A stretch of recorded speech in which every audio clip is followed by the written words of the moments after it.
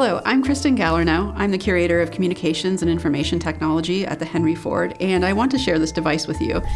It's called a magic lantern, and it allowed people to experience movie-like entertainment hundreds of years before the cinema or even photography existed.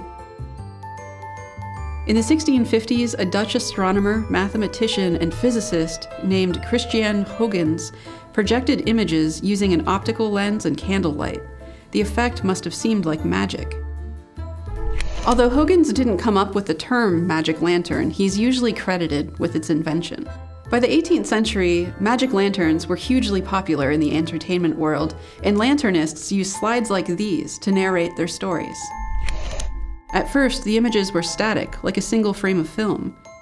There are hand-painted images from classic stories, exotic landscapes, and supernatural creatures that appeared in magic shows called phantasmagorias. Projectionists began to use special effects that we take for granted in movies today, like dissolving views. The slides also became animated.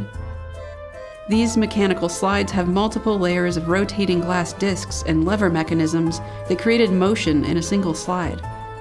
This creature appears to be tormenting a human, and these ocean waves move. This special slide, called a chromatrope, creates beautiful abstract patterns like a kaleidoscope. While the magic lantern may seem very low-tech to us today, it actually contains many layers of creative and material innovation. New illumination sources like limelight, and eventually electricity, meant that projections became brighter and larger. Audiences grew too, filling large theaters where lanternists used stage technology to make their shows even more dramatic, even projecting onto smoke. Despite their popularity, the magic lantern eventually ended up shrinking down in audience size, but this time into the home. Magic lantern sets like this could be purchased from catalogs, and sometimes they were even given to children as Christmas gifts. But eventually the lantern could no longer compete with the wonders of the cinema.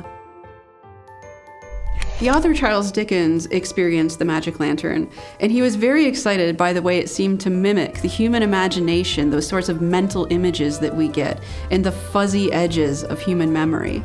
One of the most popular slide sets ever created for the magic lantern was of Dickens' A Christmas Carol. We're excited to present a magic lantern interpretation at holiday nights. We hope you'll join us.